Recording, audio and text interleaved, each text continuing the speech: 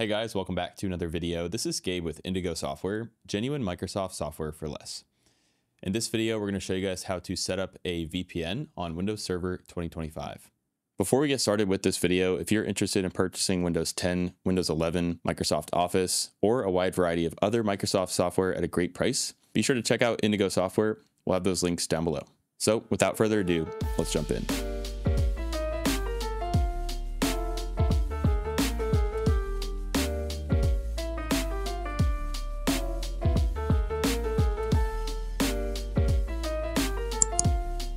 All right, guys, so I'm logging into my domain controller. This is our licensed version of Windows Server 2025 that we use for the channel. All right, and all of my connections have just finished loading. I'm currently in the server manager. We do have an option to install the VPN services with PowerShell. Just for ease of use, we're going to show you guys in the server manager today, and we'll quickly show you how you would go about it in PowerShell. So in case you're not already in the server manager, we can always find it by hitting our start key, and usually it'll be in the pinned apps section, or we could always search for it. And again, we're just going to start right in server manager. And if you followed along with our tutorials in the past, some of these steps will be the same. So we're going to go to manage here in the top right, click add roles and features. And this is going to bring up our add roles and features wizard. We're going to zoom in on this a little bit so you guys can see it better. So on the first page, this is just telling us before we begin, main thing to take away is that the administrator account has a strong password. So we'll click next, and we're going to leave this as a role or feature-based installation. Here we want to select our server from the server pool. We'll click next. Okay, and then in server roles, we're looking for remote access. We're simply going to check this box, and we'll press next. We can leave the features section as default, and then here we've got our remote access page. All right, we'll click next.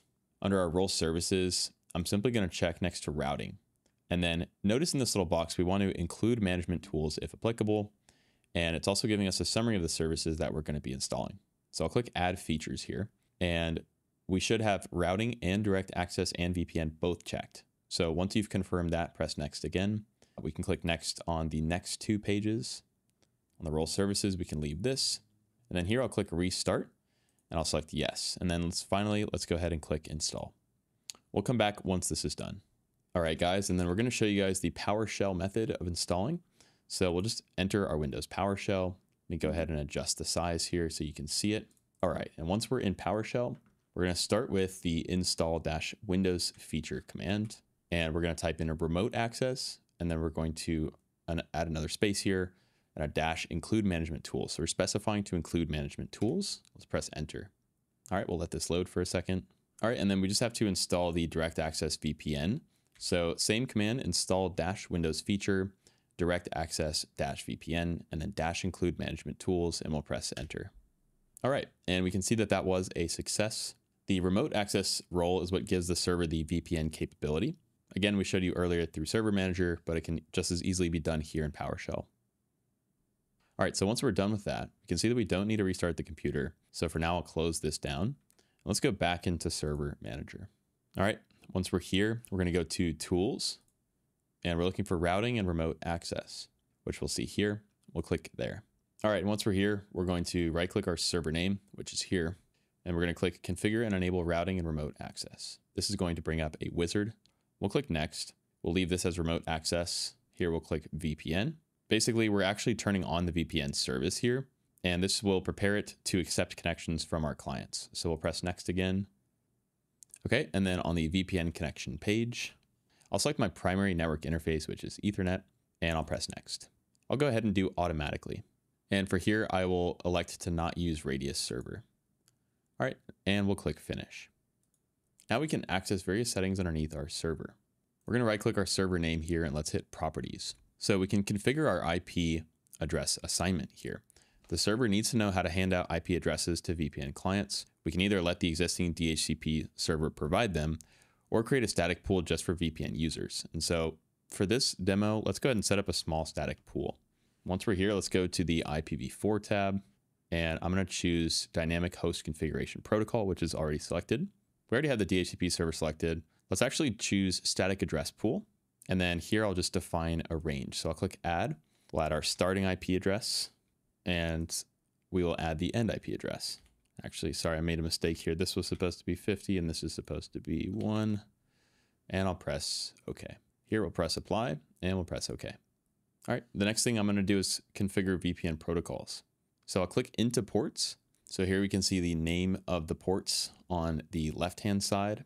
We can allow or not allow certain protocols. They're all inactive right now. The protocols that I can configure are GRE. We've got our GRE protocols. We've got IKEv2. This is modern, stable, and recommended for mobile clients. And then we have SSTP. And this uses SSL TLS over port 443, which is good for firewall traversal. To allow or not allow certain ports, we'll right click and hit properties.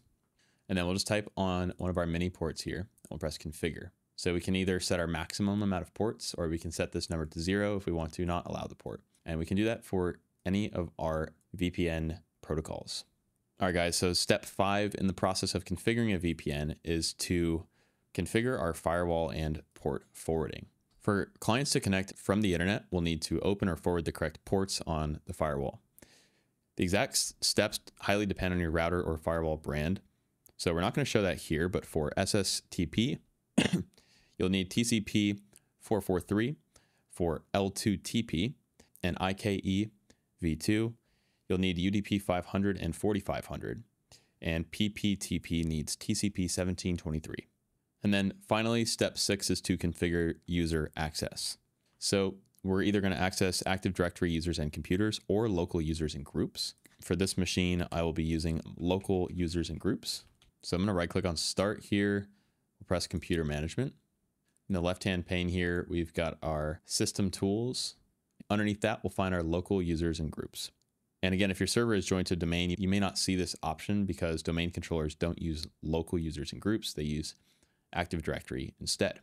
So once we're here, we're going to find our user. I can create a new user for this example. So I'll do right click, new user. We'll just call this user John. I'll check the middle two here. I'll give John a password as well.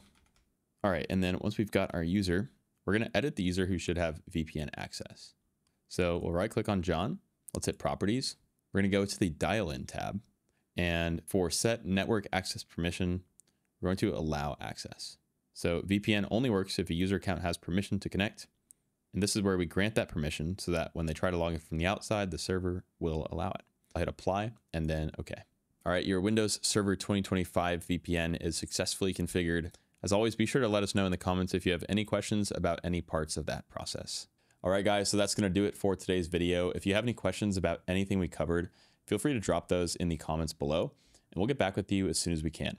Again, if you're interested in purchasing genuine Microsoft software at a great price, be sure to check out Indigo software. We'll have all those links in the description as well. As our channel continues to grow, we're constantly looking for new video topic ideas. If you have any ideas of your own, we'd love to know what those are.